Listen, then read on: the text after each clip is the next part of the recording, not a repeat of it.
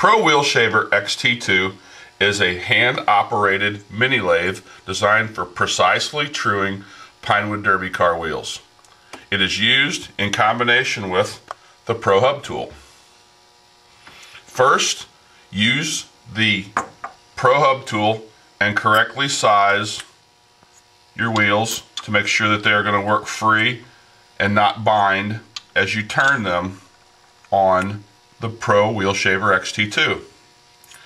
If there is a fitment problem, use the Pro Hub tool as designed in its instructions and video to correctly square and true the hubs and flanges before you start this operation.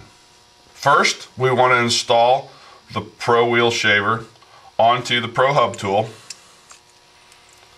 and set the depth of the tool to 1/2 of an inch.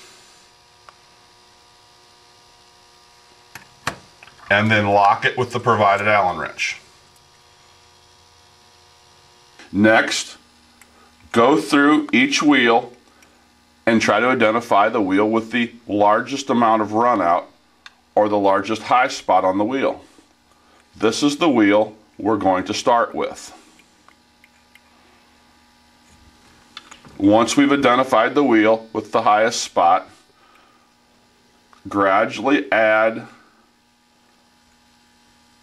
depth by using the knob to bring the blade in until we're able to lightly touch the wheel with the blade and start to shave that high point off the wheel. You'll notice that the blade will hit, then miss. This is our starting point in our cut. Add a small amount and repeat. Hit and miss. This is the run out in the wheel that we are correcting, making this a precise wheel. We want to start by doing all 4 wheels.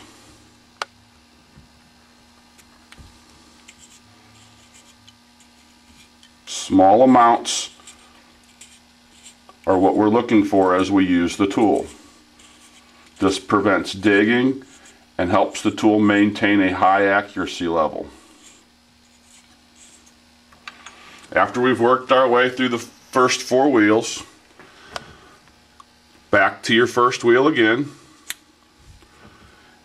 add a small amount and continue the cut. You'll notice as the cut is made, our first step is to achieve roundness. In some spots, the cut is all the way across. In some spots, the cut is only on the edges. And in some spots, the tool doesn't even cut yet. This is identifying the lack of concentricity in the wheel. Again, after a setting is made, move to the next wheel. We're trying to work these wheels in stages so we can maintain all 4 wheels an identical size. Once we begin to establish roundness with the tool,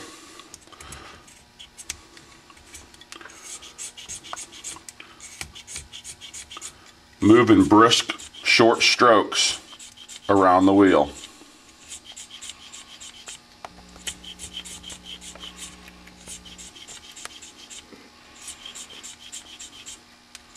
Once we've established that the wheel is round, the cuts will get lighter and fluffier as we close in on the final cuts. The goal is to still keep our outside diameter as large as possible of all 4 wheels, yet maintain a high accuracy and concentricity to the hub center of the wheel.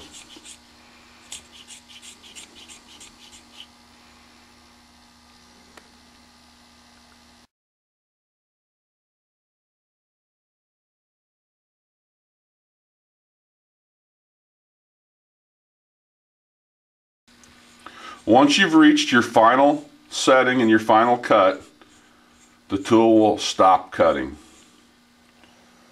Gently remove that wheel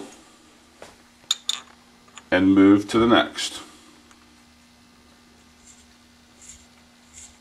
Again, you will do these in stages 4 to 5 times sometimes, depending on how far out of round your wheels are, until you get the wheels perfectly round and smooth. Once you're completed, the wheels should have a nice, smooth, straight cut all the way around and be ready to be put on the mandrel for finish polishing. Once we've completed the tread surface of all 4 wheels, we now want to loosen the tool and readjust so we can use the edge of the blade to true the inner edge of the wheel where it'll contact the guide strip on the track. This will ensure a smooth, straight running wheel, especially when used with a rail rider alignment configuration. At this point, we want to take our ruler and we want to move this setting to 1 inch 1/16 and relock the tool.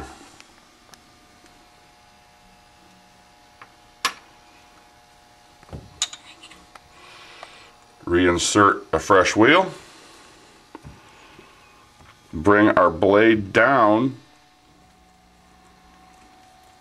so the edge of the blade, which has a machine cutting edge on it, is past the inner edge of the wheel. And we true the inner edge of the wheel square to the tread face and perpendicular to our hub bore. Once this setting is established, we can easily move wheel to wheel without making an additional adjustment.